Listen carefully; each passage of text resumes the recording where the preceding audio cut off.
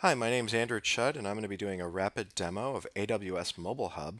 I'm going to enable some cloud code, little application logic running in the cloud in AWS Lambda, and I'm going to invoke that from a mobile app. So I'm going to start by signing into the AWS console.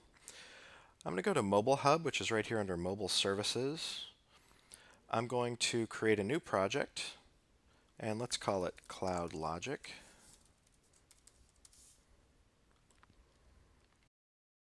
I'm going to close the help swim lane there, and I'm going to scroll down to Cloud Logic, and I'm going to enable that feature and hit save.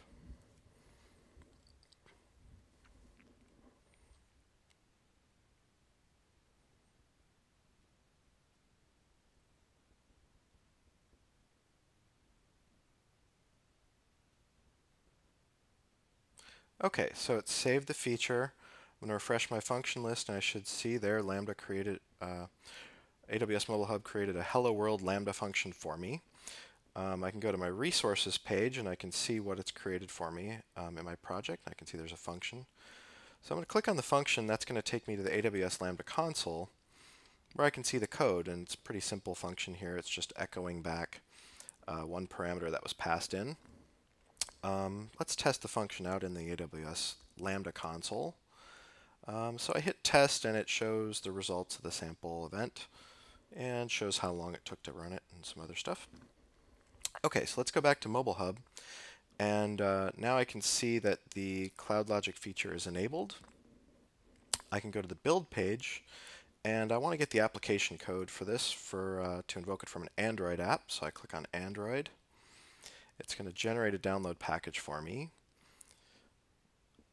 I'm going to click and download that.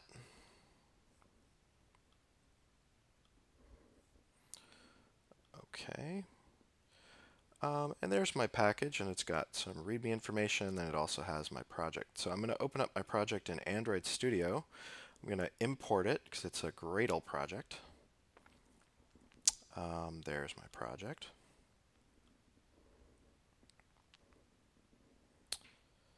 So Android Studio is importing it, and I could see Gradle was doing some stuff there.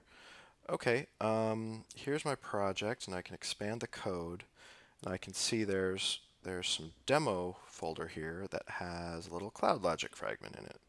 So let's see what that looks like. Let's go ahead and run it. And I'm going to launch it in Android emulator and an AVD that's running Android Lollipop.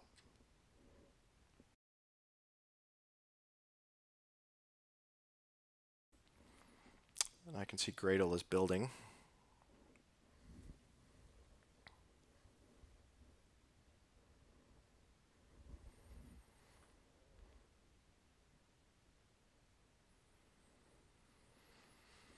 So it looks like Gradle's done. And now, what is going on with the emulator? There, we're installing on the emulator. It says it's uploading it. Now it's doing the install. Emulator is starting up.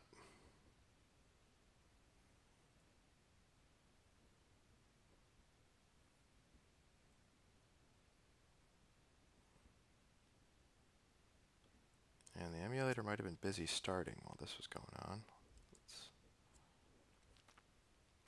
Nope, it's good. Okay, so the sample app's going to start up here. I'm going to go to a little Cloud Logic demo. And here I've got an event I can use to call my Lambda function with, and I'm going to invoke that. And just like when I tested in the console, Lambda returned that value. So let's go back to Mobile Hub, and let's go to a resources page and that Lambda function, and now let's make the Lambda function do something else, make it more interesting. So instead of just echoing back the first parameter, let's make it do something more fun. How about have it give us the timestamp?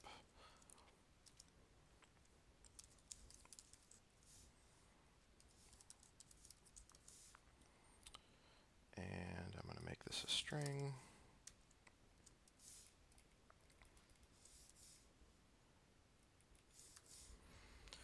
Okay, so if I test this, In the console, it's going to, oh, actually, I want to return that result.